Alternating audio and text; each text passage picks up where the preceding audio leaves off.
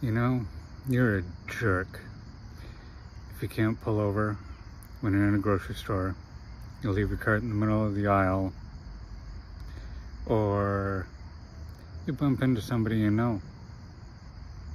You don't pull over, you stay in the middle of the aisle, blocking everybody else, having your little chit chat. And while all this is going on, it strikes me as if these people think that they are the only ones in the grocery store. Now, it's bad enough in regular sized grocery stores.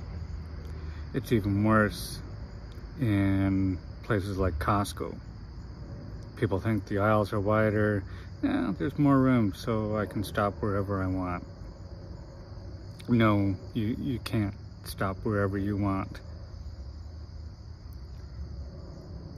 You don't get to be some uppity jerk doing what you want because you think it's okay.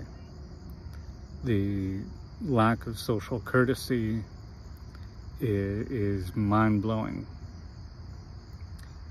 See something on the shelf that you want, pull over and pull your cart over to the side that you are on. Because the other thing too is I see people pull over and then walk to the other side of the aisle.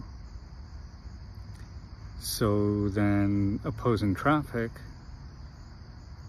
has to take turns to get past you.